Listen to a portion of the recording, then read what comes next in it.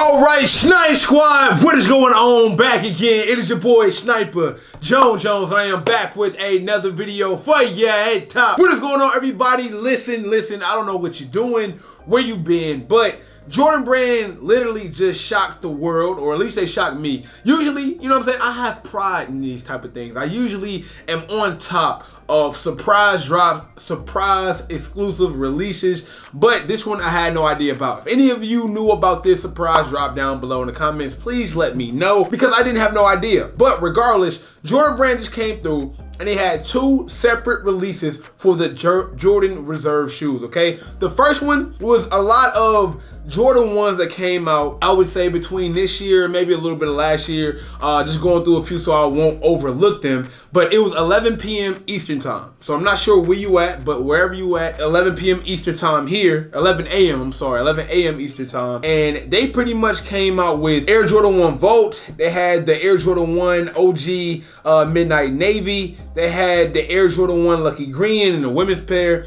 They also had the black and gold metallic joint. And then last but not least, they had the Air Jordan 1 Zoom. That was a part of the first Air Jordan choice that you could have selected, because there was two different Air Jordan Reserves. Second, they had, you know, other shoes other than the Air Jordan 1. They had sneakers like the Blue Cement 3. They had the Black Concord 12, the Apple Green, aka the Oregon Duck Jordan 5s. They had the Lucky Green 13s, the Black Royal 13s, the Starfish Women 4s, and they also had the UNC 9s, and they had the Chili Red Air Jordan 7s. Now that is a lot of sneakers, okay?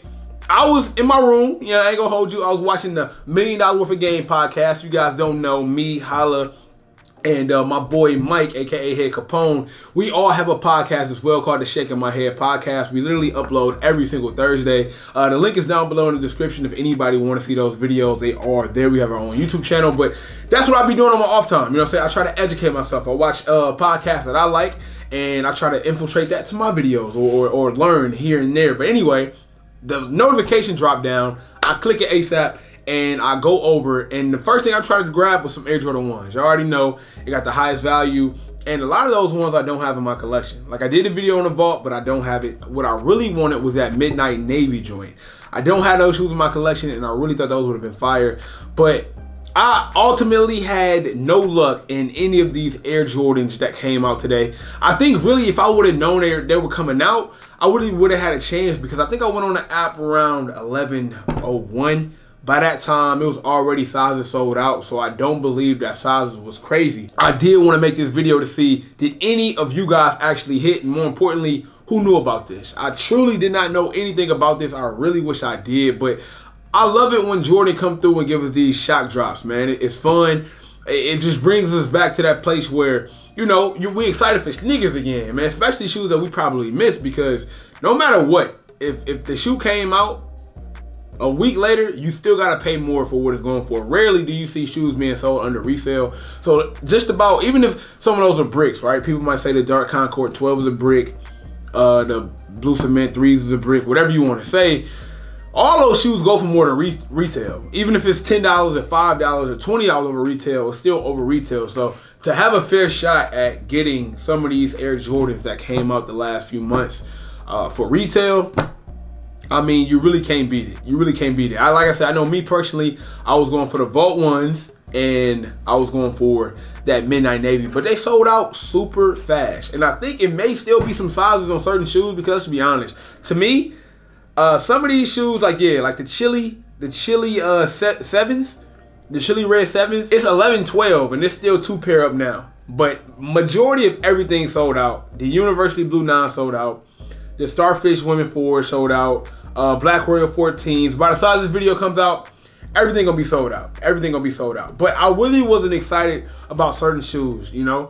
Like the Black Concord 12s, the Apple Green 5s, the Lucky Green 13s, the Black Royal. I mean, come on, some of those are ducks. I get it.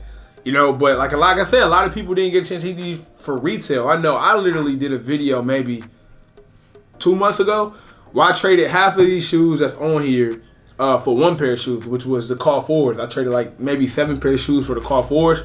So check that video out if you haven't seen it. But maybe we can expect another one of these crazy shock drops in the near future when like Jordan Brand come through and bless us once again. I mean, the sneakers app, as much as people say they don't like the sneakers app, and trust me, the only knock I have on the Nike sneakers app is why the hell is everything a draw, bro? Like, I hate draws. I really wish that we can just sit there, wait in line to get the W or the L.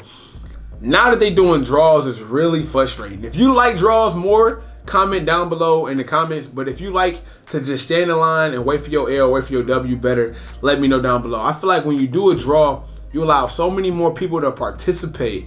And there's so many more extra phones and extra devices and extra bots. I feel like draws just, it's wait in line, 3 minutes, it's over with. You know what I'm saying? If you give people 10 minutes to enter a draw, come on, bro. They're going to put in 30 machines. You know what I'm saying? There's going to be 30 different registries for one. You know, I just really don't like how the draw is really set up. That's me. But like I said, comment down below if you like to draw more or if you like the regular stand in line and wait for your L or wait for your W. But anyway, regardless, all of these were wait in line. You know what I'm saying? I love that. The only thing I have to say is, as much trash as people talk about the Nike sneakers app, we literally just seen the Adidas app or the Adidas Confirm app fold on us for the foam runners.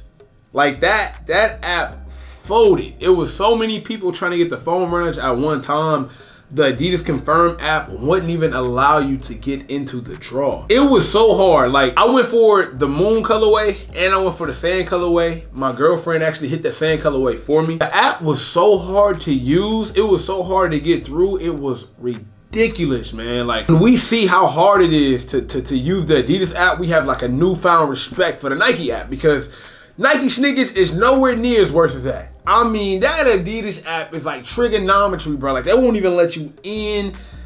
It's terrible. It's terrible. It's terrible. It's terrible. I love Adidas. I love the shoes. I love the foam runner. I'm super excited that I got a foam runner, but the app definitely needs to be worked on a little bit more, because it's not able to hold the capacity. I don't know if they need a better server or if they need I don't know, because that's not my strong suit. I'm not big on tech and all that stuff, right? But what I do know is it's a million people on sneakers app every weekend.